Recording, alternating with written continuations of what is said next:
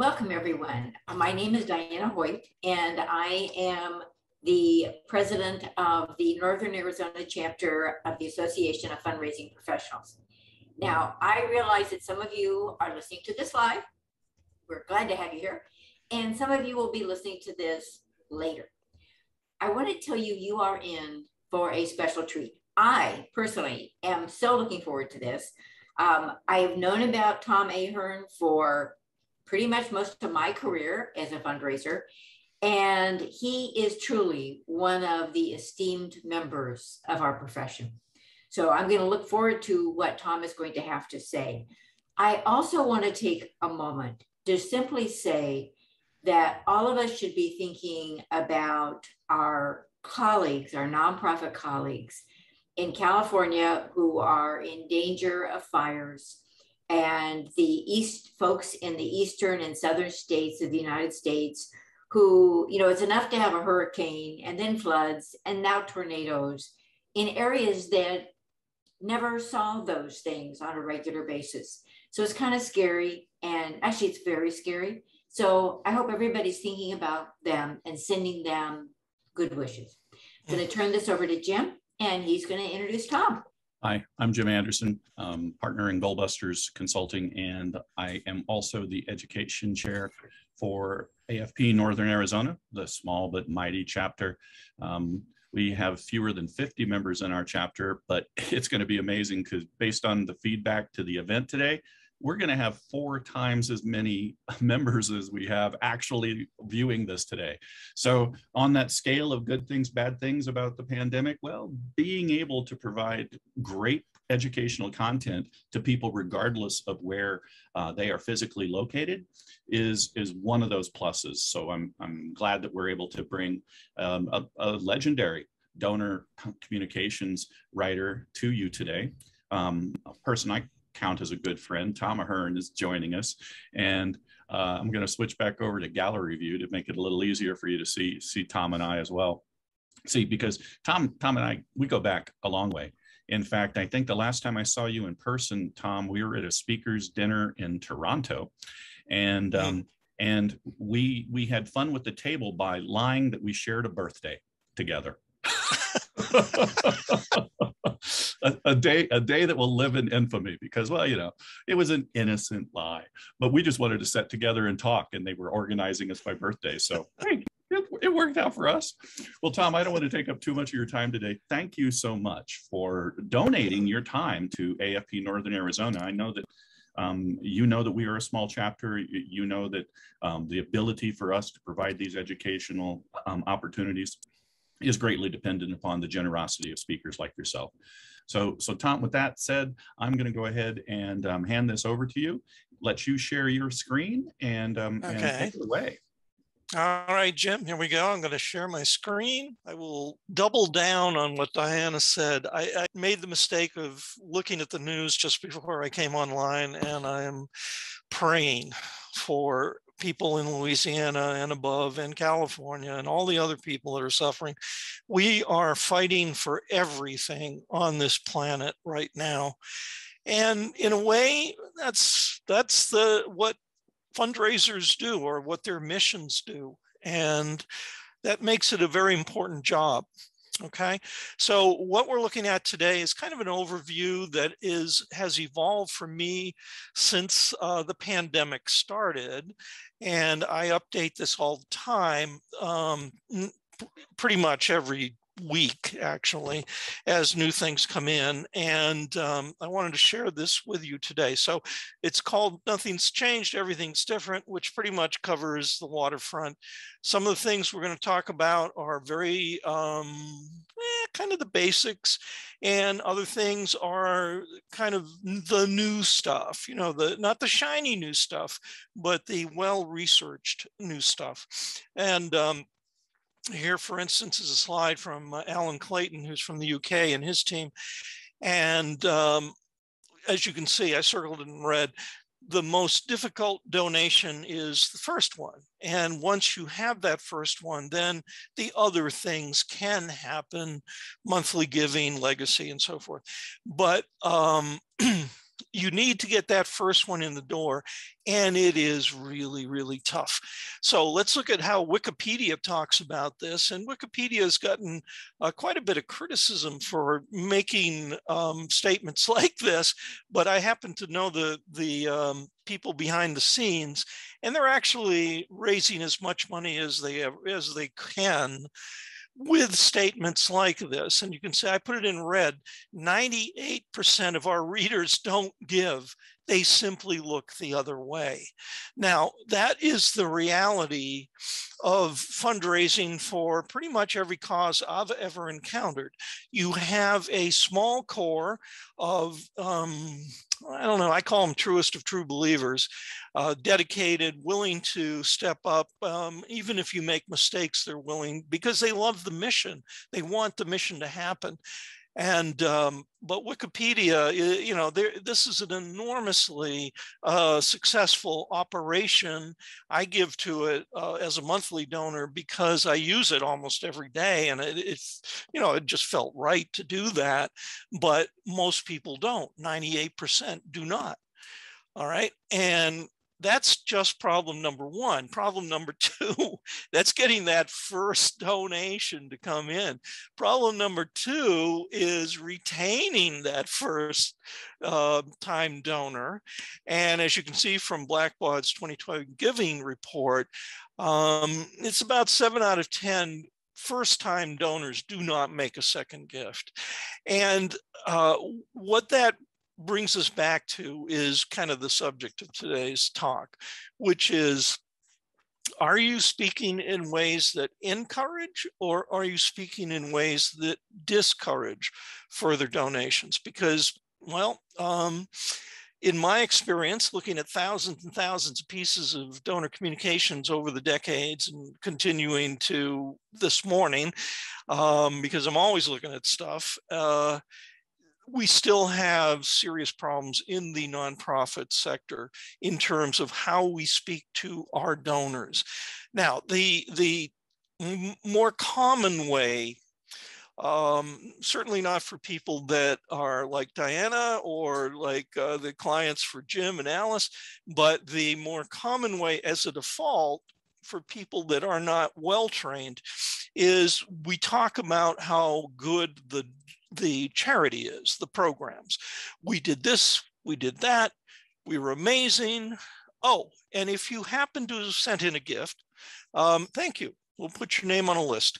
And sometimes to make it extra special, we'll put your name on a list and then break it down by who the cheapskates are and who the people are that actually gave a lot of money. And you know, those kind of conventions in the fundraising world, they're unchallenged, but they need to be challenged because there's another way of talking. And the other way of talking is what's called donor-centric. Now, donor-centricity is merely a term borrowed from marketing, and it sort of rose up in marketing back in the 1950s and then became much more common in things like the Harvard Business Review in the 1980s, 1990s. And it got adopted into the nonprofit sector by Penelope Burke, for instance. And she just took what was called customer centricity and revamped it as donor centricity. And what that means is simply that as a communication strategy, you put the donor first. And there's good psychological reasons for doing that. So you take the very same statement you just saw, you know, we did this, we did that, and you kind of flip it on its head, and you start with your help, all these amazing things happen. And part two, just as important, without your help, they won't. So you're actually creating what the Better Fundraising Company calls a hole that only the donor can fill. And when you do this, as it says at the bottom of the slide, you will raise more money. You will raise more money faster. Okay. Let's look at a kind of the prime example of this that I encountered in my own career. And it came from a children's hospital called Gillette, which is based in the Twin Cities in Minnesota. And what you're seeing on the screen at the top is the headline from the earlier so-called donor newsletter. It was sent to donors. And then the new headline at the bottom, Zawadi says thank you, which is what they switched to. So in the earlier iteration, what I would call an organizational proud newsletter at Gillette, we're doing, we're setting the standards for spine care. So we're doing great medicine here. Yes, you are. And so forth. But, the truth is people assume you're doing great stuff. When Zawadi comes in, that's a patient who is, actually she was born with her feet pointed backwards, and through an excruciating kind of surgery that takes months, they turned her feet around, right? So it was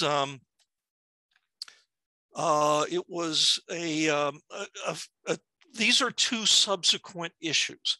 So there was that issue at Gillette, and then there was Zawadi was the next issue. And here's the thing.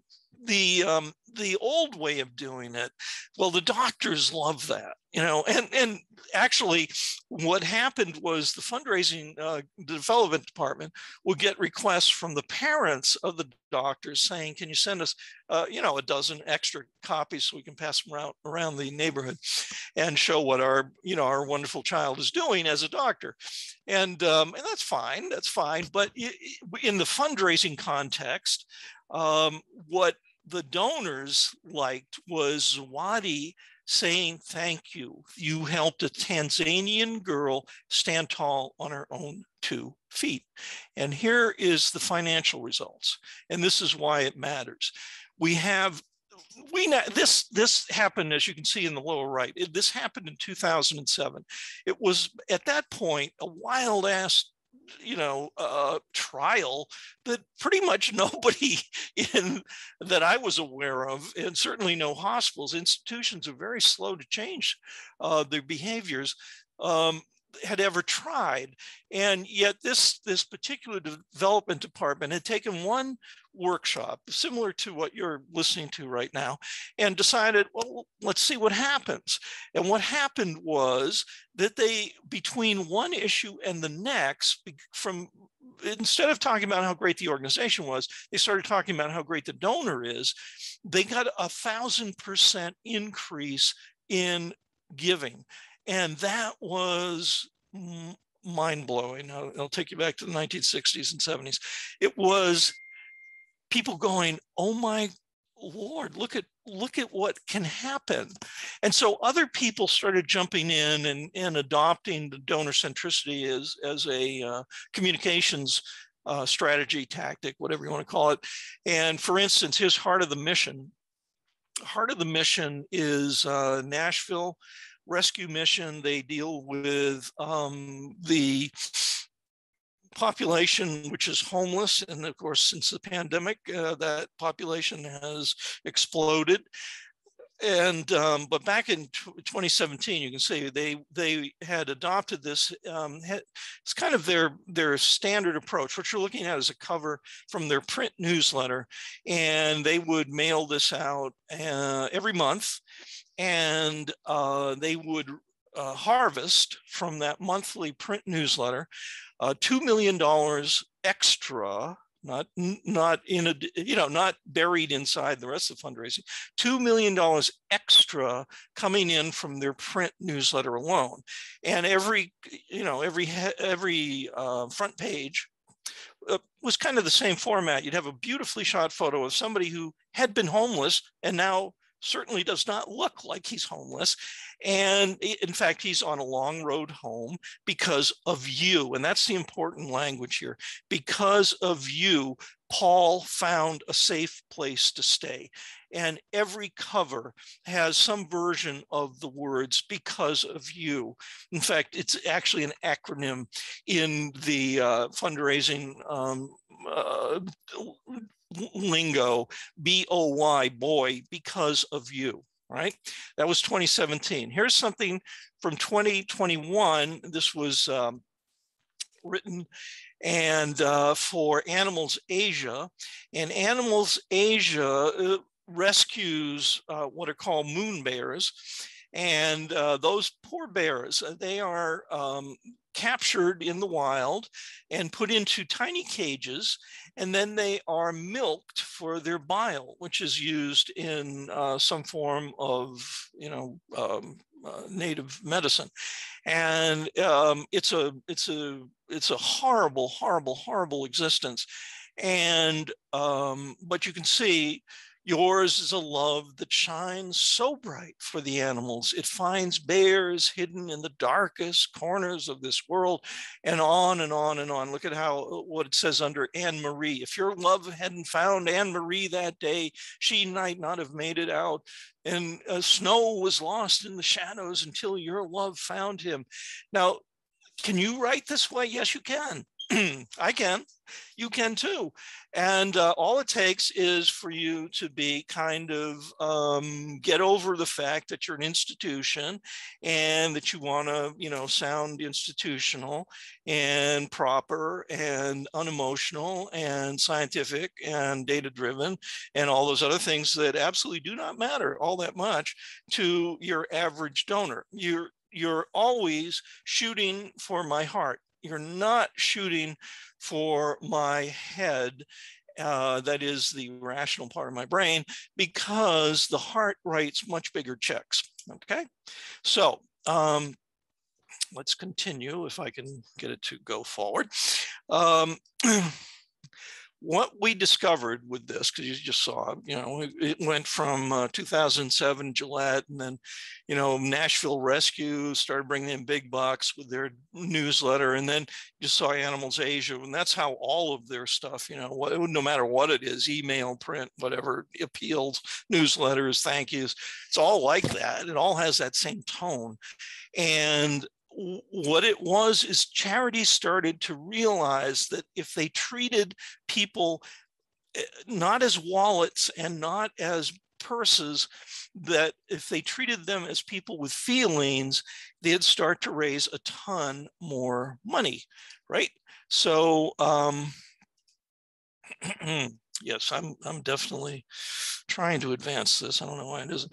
All right, so here's a nothing's changed one. This is looking at what has always been there, whether you're doing it or not, okay? And what has always been there is that your thank yous and your newsletters, and now because of social media, your posts that go out to the people that are part of your supporter family, whether they've actually gone the extra step and made a gift yet doesn't actually matter. We're just trying to get as many people on our list as possible. But these things that we are sending to them, what they are, I think, is how an organization reaches out and hugs the people in its base, right? And now, why do we want to hug them? Well, let's look at this statement from Tom Belford.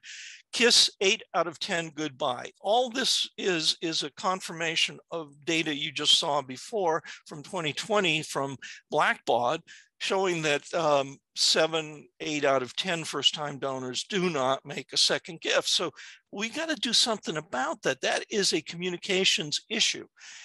And what we found, what the industry has found, and through the Institute for Sustainable Philanthropy, among other people, that in the Institute, by the way, is based over in the UK. It's the brainchild of a psychologist, Dr. Shang, and a market researcher, Dr. Adrian Sargent. And they put together the Institute, and they, have all these doctoral students running around doing special research and all sorts of stuff. But what they found was that, here I've boiled it down into very simple language. When you like your donors, you hug them, you say nice things to them, they'll like you back. And they express that liking you back by giving you more money and staying with you longer, which increases what's called their lifetime value. And, you know, in the testing that was done by the Institute, doubling of donations was quite a common achievement. So here's something. This came to me 2020. You can see it's from Julie Capaldi at a United Way down in Pickens County, South Carolina. And this is what a donor sent to her. Julie, she's the ED there. Julie, you know, you do write the best thank you notes of just about any charitable organization in which I've been involved. Wonderful stuff. And what was stuffed into this with this note was a $100,000 gift, a check for $100,000, because she writes the best thank you notes, right? So cool, Julie, atta girl. Now let's go backwards a little bit into, you know, what's going on. Fundraising is pretty simple at one level, which is it's, you know, just two brains in the room, my brain, your brain, the writer's brain, the recipient's brain. And one of the things we all heard growing up and have probably, you know, internalized was that flattery will get you nowhere. You know, your mother would tell you that, you know, Mom, you're the best mom in the world. Can I have another scoop of ice cream? And she'd say no, because flattery gets you nowhere. Well, she was wrong, as Roger Dooley points out here in this book, Brainfluence. By the way, when you see the little guy in the lab coat, that means we're talking data and science. Mom was wrong. Research shows that actually the human brain did not evolve to discern between false and true flattery, that all flattery, even when we dismiss it, has a positive effect on people. And so you need to take that to heart. Now, here's an example from a charity I've sponsored kids at for a bunch of years, because it's such a wonderful charity. It's an orphanage in Tijuana, which is one of the murder capitals of the world. It's an orphanage. These are kids abandoned on the streets. And the orphanage takes them in. And what we know now, because the orphanage has been around since the 1980s, is that eventually about 100% of these kids go on to college. So they not only were rescued from the streets, they go on to higher ed, which is a pretty amazing before and after story. And this is a very typical example of their kind of communications to donors like me. And it happened to be just an email, and it was letting me know that there was this video.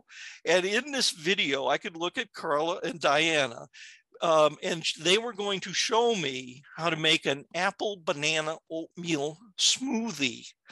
So what are some of the messages here? Before, cruelly abandoned by their parents. Now, Carla and Diana have you, and you're absolutely the love these girls need. You were born to be kind, and you are Vida Hoven. And Carla and Diana are so excited to show off their English skills for you. Enjoy the video. Of course, the involvement rate jumps with this kind of material because it's fun. Put the fun back in fundraising. See what happens. Okay. Everything different? Well, yeah, not necessarily. Here's something that is promoted by the Institute for Sustainable Philanthropy, but many other people, because they've observed that it works. And that is, don't thank me for my gift. Thank me for who I am. Thank me for my identity, my self-identity, the thing, me on my best day. And here's Jen Shang, the psychologist, and she, you know, stuff I've learned from Great Brits, because that's where she lives now. She's actually born in China, educated in the US, married Adrian Sargent, he's a Brit, and then they moved back, had a couple of kids, and they live in Plymouth, England. And one of the things she has harps on, I got to tell you, she does harp. For the donor, your thank you is the most important communication. Now, if you're thinking, well, yeah, I hate those thank yous, they're such a pain in the neck, I wish we didn't have to do them, you know, and your thank you starts out with, on behalf of the board of directors, blah, blah, blah, you know, and here's your receipt. Then you've got a lot of good room to grow here in the emotion, on the emotional side. It shouldn't, you know, it needs to be emotional. And so here's the basic difference. When you say your donation counts, you're speaking to my wallet. When you say you count, you're speaking to my sense of self, the things that make up that identity that I rely on so heavily to kind of define myself and define my behavior. And, you know, what am I going to do? Now, here's an example. This is another charity I give to and given to for many years because I know their work. And they do good work, and it's tough work. You know, they're dealing with youth, really, who have often dropped out of school, maybe living in a car, living in the woods, living in a tent, don't have any future very apparent in front of them, and are going down, you know, the drain. And they rescue these kids. They have great programs there, and the programs are wonderful. But here's, you know, this is their thank you. This is just a thank you. You understand? They're not asking me for money. They're thanking me. And I circled a couple of things. You know, first of all, they personalize it. Hi, Tom. Who believed in you when you were a teenager? And see how fast that takes me back to my personal life, my values, how my values were formed. And I'm thinking, well, you know what? I went to a wonderful Ivy League school because one of my high school teachers made it possible for me to do that. He you know, kind of cleared the road for me and got me into that school. And it has benefited me a lot. And so I had people who believed in me, even when I was having a tough time, and I was not, you know, a perfect child at any, I tried to drop out of school. That was an interesting moment. But, you know, somebody believed in me. And so they connected with me. Here's another great Brit. That's Richard Radcliffe. He's also known as Dr. Death because he specializes in legacy giving. And Richard said this to me one night. We were in Amsterdam and, you know, doing what you do in Amsterdam. And I happened, because I'm a writer, I always have a little notepad with me and a pen. And he was talking about, he had interviewed over 25,000 donors in focus groups about why they gave to their, you know, quote unquote, favorite charities. And he said, you know, after all of that, I got to tell you, and then I started writing, donors are staggeringly ignorant of the causes they support. But he did not mean that's a bad thing. He meant lucky us. They don't need to know how our wonderful, bizarre programs work. They have their own reasons for giving. Whatever is already packed into their head. They may be ignorant of, you know, the insider stuff, but that doesn't matter. What they already have in their head in abundance is personal values. They have their own personal experiences, good and bad. They have the way they were brought up. They may have, you know, faith-based beliefs. They have secrets. They have passions. They have regrets and angers and hopes. And also, because they're human, they have built-in empathy, which is not common in biology. Empathy is a fairly uncommon thing in biology. Humans have it. All right, let's look at Nothing's Changed. And I'm going to give you a couple of simple tests. And these simple tests, doesn't matter whether you're doing digital or print, that's important to know because they're always going to be useful to you. All right.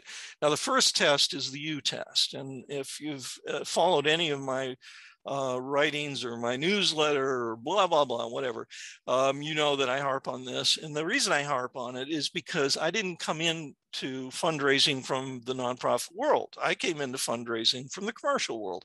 And in the commercial world, this is something you are taught on day one, that the word you is one of what are called power words. New is another one, free is another one. And these words carry much more weight than other words. And it's not just a pronoun. It is a word that has an emotional connotation for, and it connects with me. As soon as you use the word you, it's about me, right? And it's about myself, that identity we were talking about.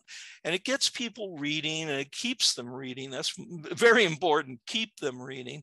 You can call it whatever you want to call it. I call it vitamin Y. And one of the little guidelines is that your reader's eye should never be more than an inch away from the next word you.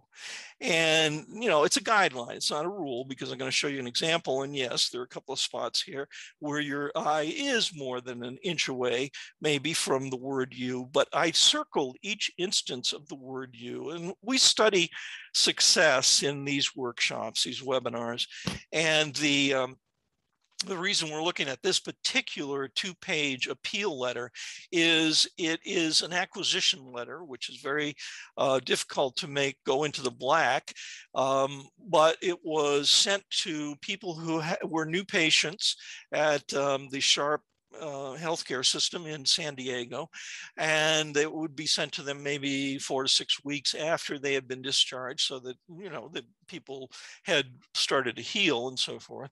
And we're just talking to them and saying, you got what you needed. Can we ask you to please consider making a gift to Sharp, because it is a nonprofit community hospital and it depends heavily on philanthropy in order to be as good as it is. And again, if you look at the measles here, you look at all those red circles, you're going to be seeing over and over and over how the word you is always is omnipresent, right? Here's another one. The easy test. Now I call this one a little bit different, because the easy test became far more important around 2007. And before then, around the year 2000, scientists measured the attention span of the goldfish versus the average adult human. And the average adult human had a longer attention span than the average goldfish. Oh, good. We beat the goldfish. Then 2007, two things happened. Social media through Facebook started to become a true worldwide phenomenon that just took over. And the other thing that happened was the iPhone was introduced by Apple in 2007. And by the next time, which is 2013, that they measured the attention span of the goldfish versus the average adult human, the human lost. And now the goldfish is #1. And by the way, that book by Ben Parr that you see on screen, that's if you're looking for a good book that'll give you a ton of ways to capture people's attention, they're all there in that book, right? So it's a helpful book. And in fact, any book you see here, I'm recommending, because it might get you somewhere being in fundraising, more money. This piece was created by Toronto's Agents of Good. That would be John Lepp and Jen Love are the principals there. And it was done for a hospital. And the hospital, they were basically tearing down the old hospital, which had been, in the neighborhood. Everybody's kids were born there, blah, blah, blah. And they were going to build a brand new hospital that was what the insiders were very proud of, because they were calling it the first all digital hospital in Canada. And whoopee, again, the insiders and the outsiders have very different points of view. And when they started talking about this, well, yeah, okay, that's good, I guess. but no money was coming in. So they started to, they went to Agents of Good and they said, give us a different approach. And so Agents of Good came up with that goofy looking character you see there with the hard hat. So that means construction, and put eyes on a heart. And, you know, the H is for the Humber River Hospital, which is what it was called. And this is the outside envelope of an appeal. And you give us lots of heart. Follow me and I'll show you how. And when you rip it open, this Humbert, that's what they call this little character, would take you through, lead you by the hand through this new all digital hospital and explain why, you know, they needed money for this and why they needed money for that and blah, blah, blah. And they started to make serious money. Now, what was the, you know, what's the secret sauce here? The secret sauce, let's go back, see, goofy guy, anthropomorphism, basically putting eyes and a smile on something that, you know, didn't necessarily have eyes and a smile. We as humans like eyes and a smile. And here's a test Kevin Schulman was talking about in Donor Voice, where they tested, you have the control, which is on the right, the blue, and then the test, which is got the green. And the only thing that was different between the control and the test is instead of having the currency symbol, I think this is Chinese, I don't know, it's some kind of currency.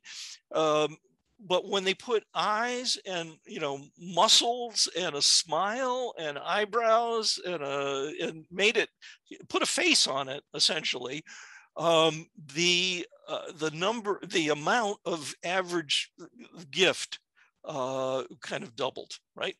So yeah, cheesy, you betcha. And goofy, absolutely. And should you do it? You bet you should, because people will like it. And this is not about you being pleased, it's about them being pleased, right? So here's another thing that hasn't changed. And this is my favorite guru in the face of the earth, Seth Godin. And he once said, our target markets are often, quote unquote, lazy people in a hurry.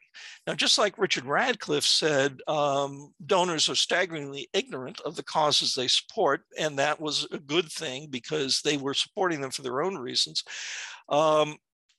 Lazy people in a hurry is what you have to deal with. This is the reality of the, you know, trying to speak to a target market.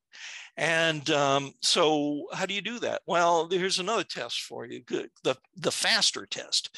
And here's one of the things you want to be aware of when you're writing stuff.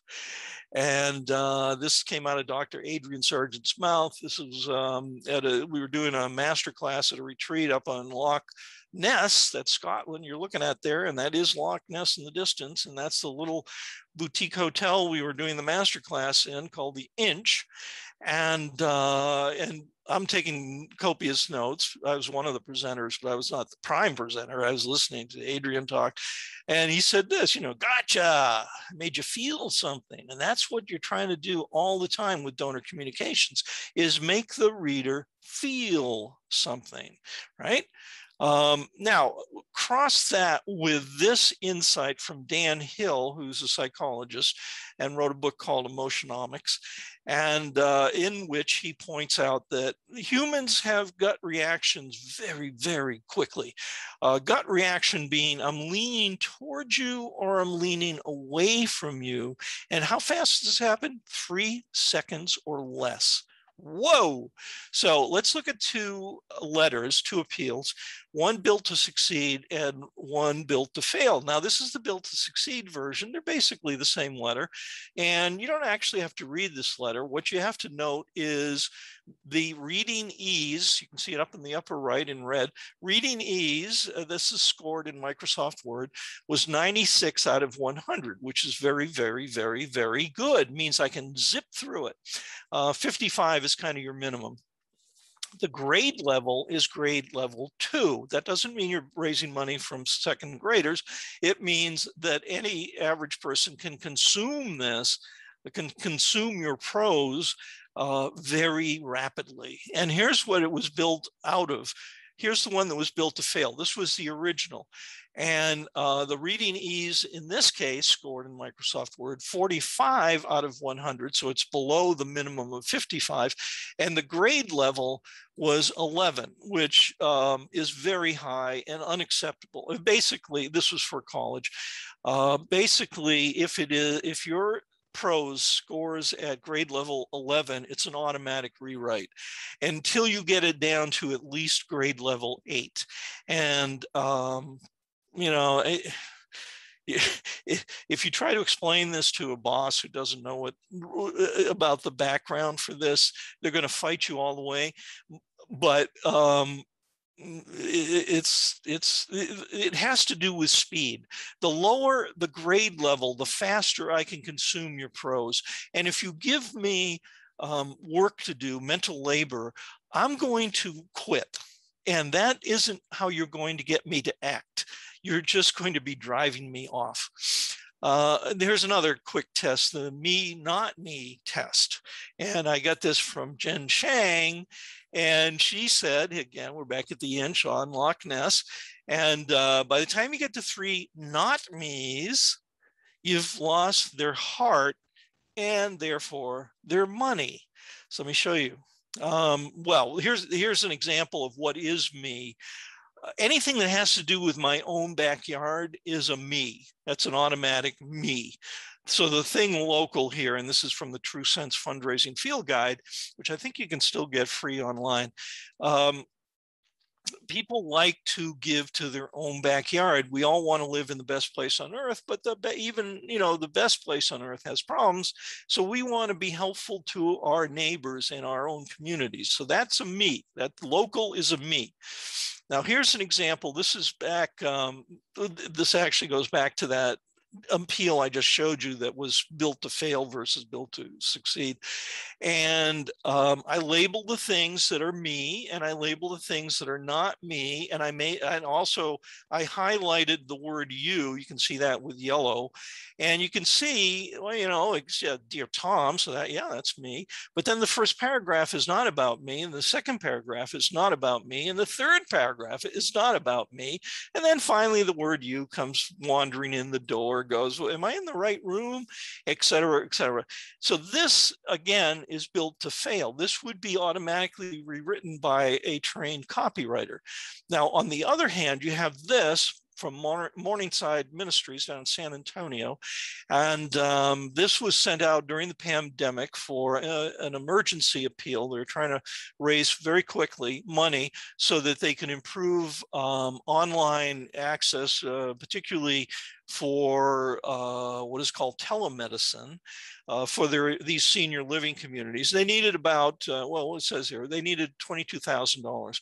They raised that $22,000 in about 48 hours with email alone, and using a formula that was devised by the Better Fundraising Company. And it's you can see it's an 8-point appeal appeal formula, which you can find online, by the way. And if you want to borrow it, the Better Fundraising Company, Jim and Stephen were just giving it away, and they, it was a wonderful thing for them to do. It raised millions and millions of dollars across the country for all sorts of charities, including Morningside Ministry. But I labeled, each instance where it is talking about me, right there. I don't normally send you emails like this. Okay, that's about me. Will you please make an urgent gift to keep seniors connected? We need your help. That's about me, but you can help her, me, your gift, me. So, it's the letter, one of the dark, less than dark, one of the light, bright secrets of appeals is that they're not about the organization. They're about the person reading them. And so let's internalize that. Yeah. Now let's look at some stats. So where are we? Has online giving, has digital finally taken over fundraising? And the answer is not even close. Here is Black Bod 2020. And finally, and it was driven in large part by the pandemic, finally, in this 2020 giving report, you can see that the overall, that's the one, the chart, the diagram on the far right is up to 13%. That's 13%, which means that 87% of the money was not given online. So get this straight. This is not like, hey, online, you're winning. No, it's online will win ultimately, eventually, somewhere down the road, but it is not right now. Now, if you're a small organization, go to the left. Well, that is small being in their definition less than $1 million annually in revenue.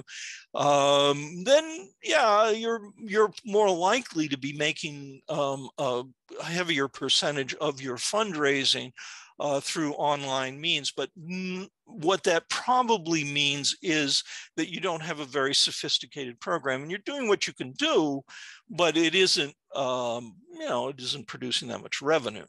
Now, another thing to be aware of is the average age of the U.S. donor. You so often hear, and board members are not trying to be difficult. They're trying to be helpful, but they'll say things like, "Oh, we need younger donors." On the theory that if you get people to donate when they're in their 20s, they're going to continue with you for the rest of their lives.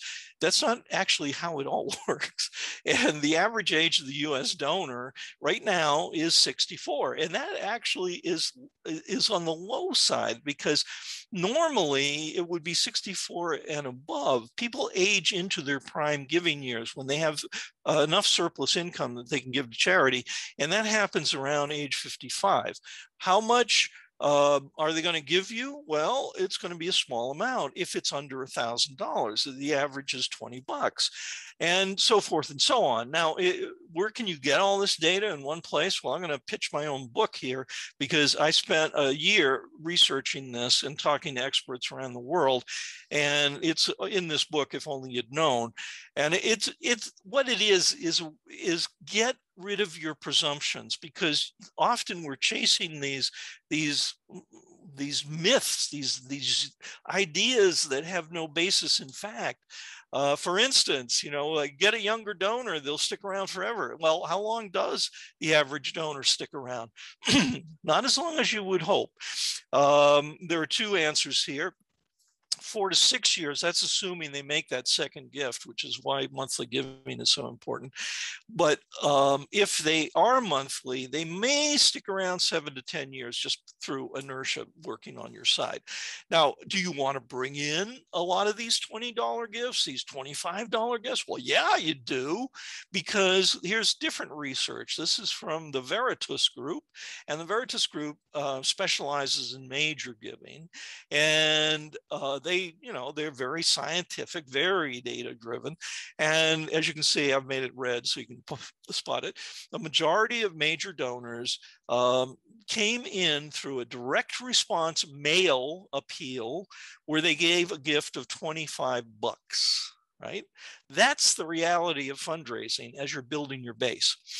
Now, here's something you all need to be comfortable with, and that is the concept of offers. Putting the right offer in front of the right person at the right time is the secret to a sale, right? So you just got an MBA. Congratulations. And so what does an offer look like? Well, an offer is anything I can respond to. So I mean, it doesn't have to even be a financial appeal. It can be, would you sign our petition? Would you consider attending our event? Would you sign up for our e-newsletter? Those are all offers. But I wanted to show you one. Again, we study success. So anything you're seeing here is stuff that I know actually how it did. And what you're looking at here is a very nice piece put together by Jeff Brooks, who's a great copywriter, Andrea Hopkins, one of my favorite designers. But it's not for a big group. It's for the Connecticut Forest and Park Association. They've been around, since the late 1800s. They basically right now tend hundreds of miles of hiking trails in the state of Connecticut. And this was one of their appeals. And you can see, I've labeled it, that this is a matching gift offer. So if you give CFPA $1, it becomes $2. And then you have these little footprints, and we'll find out, oh, let's see, again, anthropomorphization, isn't this fun? And we open it up, and what's inside? Well, there are a couple of things, 3 things actually inside. There's a 4-page letter, and don't ask, because yes, a 4-page letter written by somebody who knows what they're doing will always outpull a shorter letter. However, if you're not well trained, then a 2-page letter is fine. A 1-page letter is not fine. But look at, you see the words stay focused. Look at how frequently they go back to the offer. There's the what's called the Johnson box, which is the headline above the salutation. Matching funds double your impact. And there's the keyword you. And so that's one version of the offer. And then you go down, and then the first boldface statement, you hold twice as much power in your hands right now to save our forests. Or again, your gift will double. There's the offer again. And next, in a highlighted, every dollar you give now will become $2 for our, so again, a double, last sentence. So when you give, the power of your donation will double. And then you turn it over, there are 3 more pages doing the same thing. There's also what's called a something or other. I got, what did I call it? Oh, it's a lift note. And the lift note is the thing that falls in your lap. And we're back to anthropomorphism again, because the lift note is apparently written by a blue-spotted salamander Esquire. So that salamander has a law degree, and he's writing to the tribe, the family, the base, the nature lovers that make up the Forest and Park Association. And he's saying, dear neighbor, we haven't met. I'm pretty good at hiding, but I've seen you. And I feel a little sorry for you because you don't have blue spots, but you look okay anyway, so et cetera, et cetera. And then we have finally the reply device, which is based in marketing. This would be called the point of sale. And the point of sale is where I find, a lot of times a trained writer for appeals will write the point of the reply device first, and then everything is built backwards from there, because this is your destination. This is where people who are going to say yes to you, this is where they're going to go. And again, we see the beautiful, not the average, the beautiful blue-spotted salamander is an indicator species for the health of our forests. So that's good. We now know why this salamander is so important. If the salamander is doing well, so are the forests. And yet it is endangered in Connecticut. Save the salamander, you save our forests. And big, splash with a burst, matching funds, your $1 equals $2 for the forest. So, it's consistent throughout the pack, which is what you call everything, envelope, letter, lift note, reply device. That's called a pack. And it's consistent, it's clear, it's obvious. If I'm reading it at 100 miles an hour, I still get it. And look at that. If you're reading at 100 miles an hour, you see the big yellow splash and you go, matching funds, your $1 equals $2 for the forest. Okay, I get it. All right, I'm gonna give you, this is getting towards the end. This is the Donor Communications 101. What is the real purpose of donor communications? Your boss might say, well, it's to make money. Why should we send this stuff out if it doesn't make money? And that's a byproduct. It's for sure. And you're hoping it'll do that. And if you follow the rules that you've been learning today, maybe it will. But here's the real purpose of donor communications, and that is in the black, to make your donor feel good. That's all. That's why you're doing this. Because if you make me feel good, I will like that, and I will respond in kind. And my way of responding in kind is to like you back. Remember that? If you like me, I'll like you back.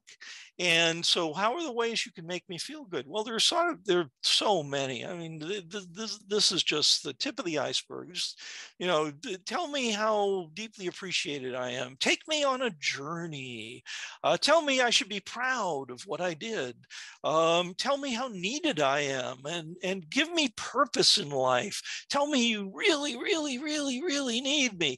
Give me some light entertainment value. I'm not talking about a stand-up comedy, but show me stuff I haven't seen before instead of stuff I've seen a million times, and hug the heck out of me. Here we are again with Vita Hoven, the orphanage in Tijuana, and this was just one. They send something every month, and because I'm a monthly donor there, and this one happened to be around Valentine's Day, and it says, "Meow and forever.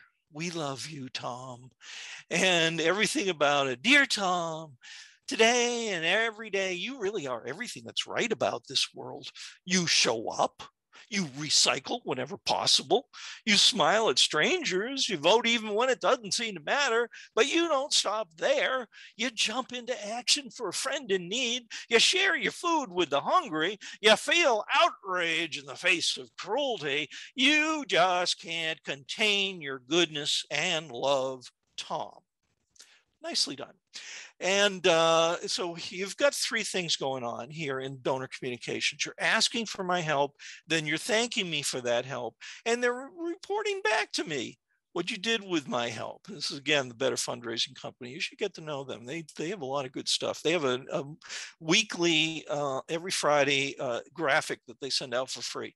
What I want to point out with that, that little cycle there, ask, thank, report, is that charities get hung up on asking because they want the money. Yeah, give me the money.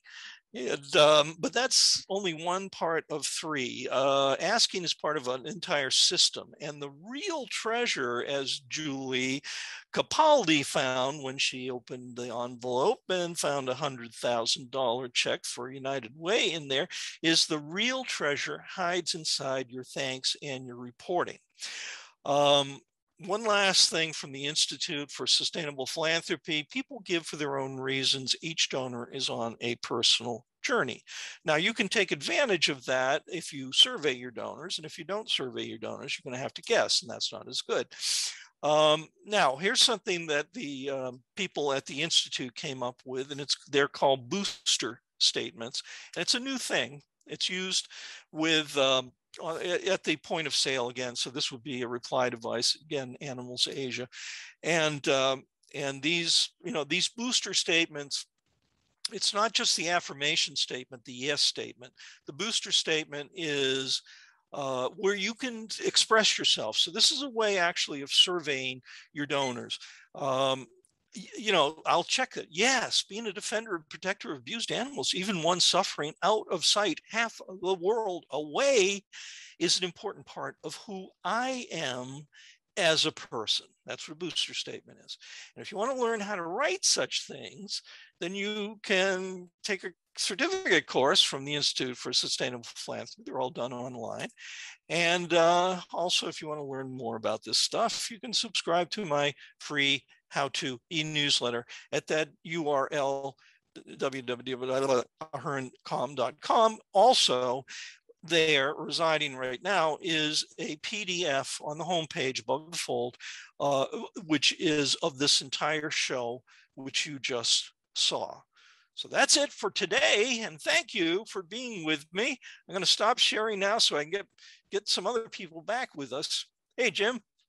I said, hey, that was fun. Okay. I had to have it on mute because I was typing so fast, clicking away with all the questions and feedback on the Facebook live stream.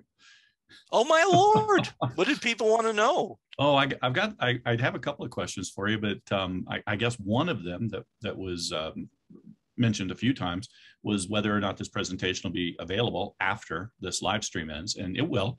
We're recording it, and it is it'll stay on the AFP Northern Arizona chapter's Facebook page in the videos, so you can check it out at any time if you joined us late or if you ended up having to leave early. So that's available. We did have people that were watching. We had Fabio from Italy had made comments and thanked us for the presentation. Sharon from Australia, a number of our friends up in Canada and Vancouver and other areas. Hey, Beth Ann, how you doing? And lots of folks from all around the country. So let me go back here and start with Amy. So Amy is from New York City, and she asks, why is a 4-page letter considered the best? Why isn't it thought of as a drag to read? Amy, that is the most often asked questions. And the answer is that it's going to be a 2-part answer.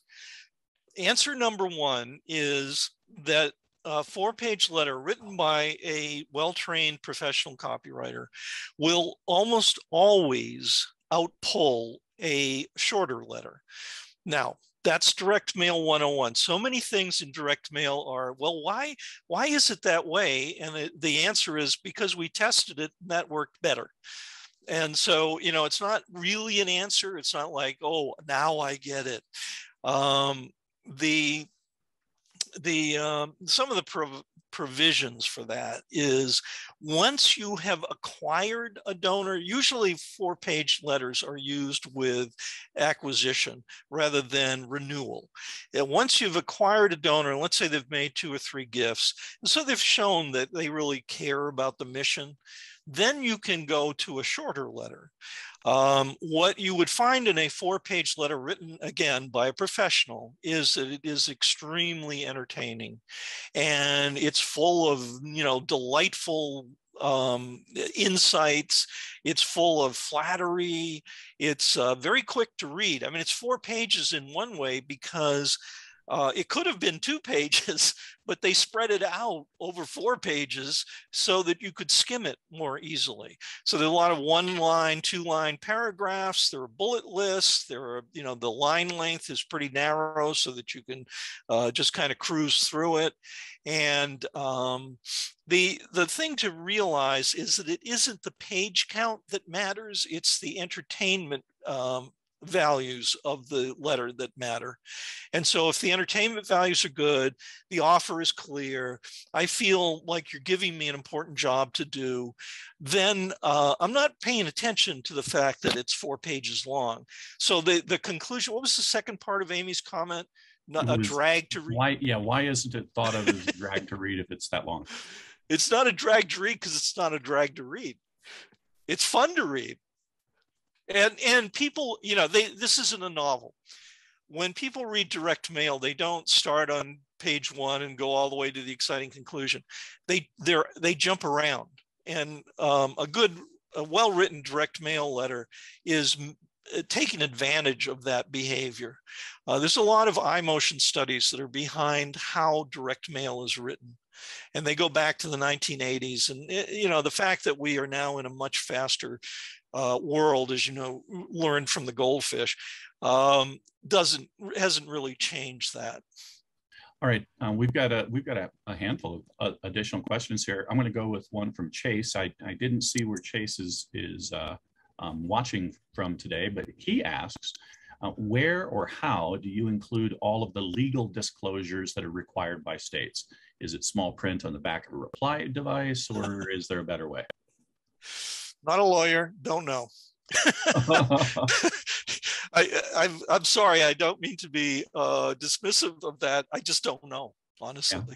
Well, if somebody has to do that, and with the goals that you pointed out, usually it's in tiny type on the back of the reply device. There you go. Yeah. So so I guess your first instinct there was a good one, Chase. Okay. How about from Barbara Clark, who Barbara, I hope you're doing well and you're safe there in Baton Rouge and my Lord. Yep. Barbara asks what thoughts you have on appeal copy for a news organization following a natural disaster. Did you say news or new? She says news. Okay, NEWS. Yes. Well, a natural disaster is, to be crude about it, is a great opportunity to raise money, assuming anybody still has a mailbox. I mean, right now, what I saw in the news before we got onto this program was that hundreds and hundreds of thousands of people still don't even have electricity and may not for a month in Louisiana.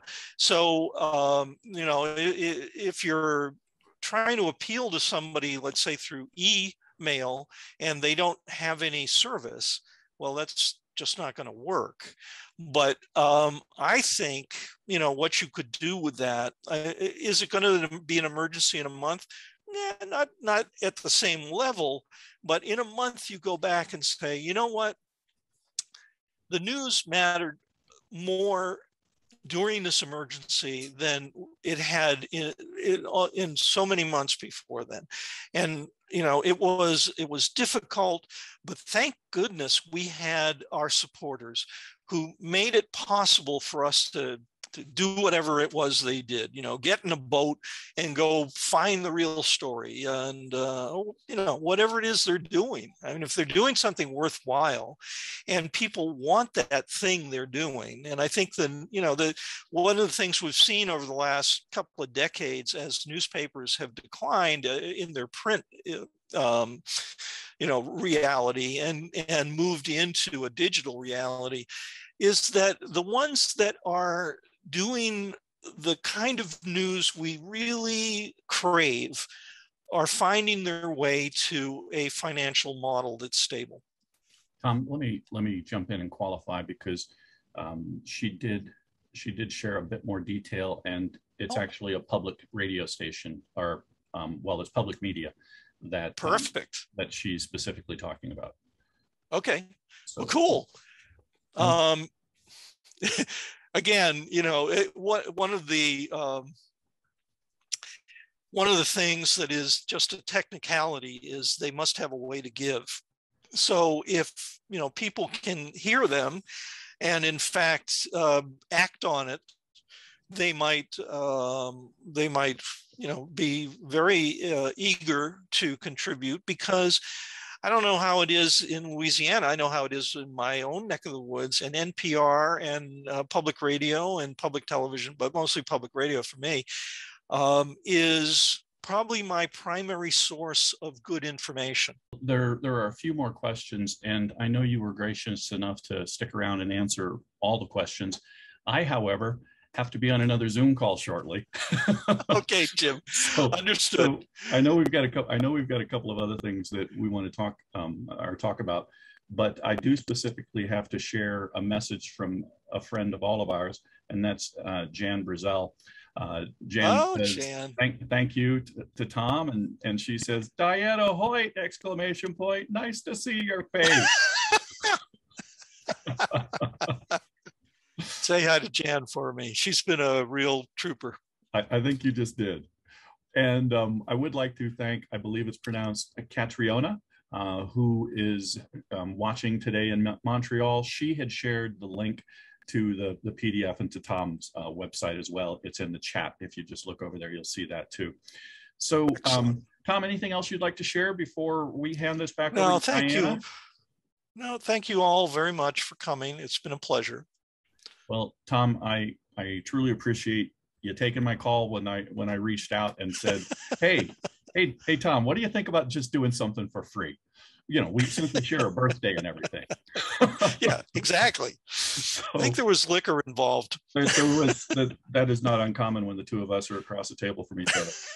So anyway, thanks again, Tom. We really appreciate this. We had more than 200 viewers today, and so many people that were engaged. We really appreciate each of you taking some time out to watch the presentation today. And of course, it will remain available, so you can watch this or return to it or share it with others whenever you like, just by visiting the Facebook page for Northern Arizona, AFP Northern Arizona chapter. And with that, Diana, I want to hand it back to you and ask you to help us wrap up and tell us what's coming up in October. This was wonderful, Tom. It was, I am so excited about what you shared with us. And I know that it was a marvelous learning experience. Diana, you actually met all my expectations. That was pretty cool. Anyway, to the Northern Arizona chapter members, we're looking forward to having you join us. We haven't scheduled something for September yet, but we will be on top of that soon and get back to you, and have scheduled our October session on Halloween horror stories. From my point of view, I hope some of you will come with some Halloween fun stories, kind of those treats that we all enjoy. So looking forward to that as well. Jim, thank you for putting together a very wonderful program for today. And thanks to you for your leadership of our chapter. It's greatly appreciated. We will continue to have our monthly programs. At this point, our online presentations, such as this one, we expect will remain free. Obviously, anything can happen, but right now, if you wanted to make sure that you don't miss any of our upcoming sessions, you can simply like the chapters page and you'll get notifications. Tom, Diana, can you stick around for just a minute? But let's say goodbye to everybody else and wrap this up. See ya.